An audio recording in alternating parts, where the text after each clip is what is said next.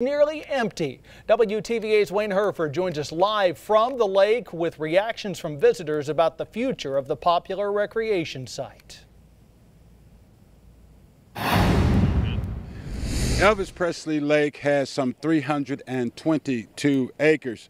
According to the Department of Wildlife, Fisheries and Parks, the biggest bass ever caught here weighed around 10 pounds. The biggest catfish weighed 26 pounds. But as you can see, those records may stand for quite a while. So you came down thinking you might be able to catch something? Thinking I might be able to catch something. I think y'all went on vacation, they hadn't come back yet. It was a tough day of fishing for Norvell Nesbitt of New Albany at Elvis Presley Lake. My first trip down here, first trip. Okay.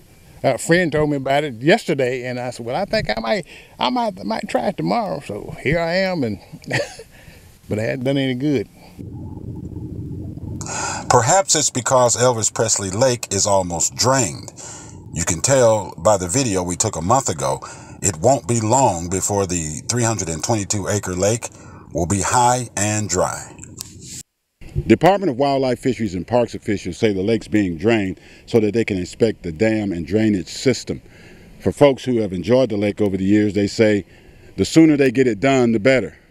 Tupelo really needs to concentrate on getting it, fixed and back open again. I think it's a beautiful tourist attraction for the Elvis Presley Park and for Tupelo in general.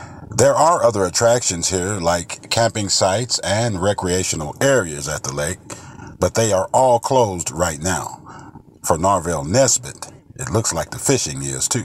Yeah, you get stuck in.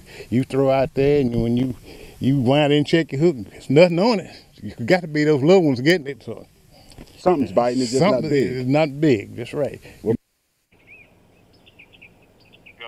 state park officials say that once the work is finished here, the lake will be restocked with fish. Right now, boating is not allowed, but like Norvell Nesbitt said, you can take your chances with a fishing pole from the bank. Besides, right now, there are no limits on the amount of fish you can catch.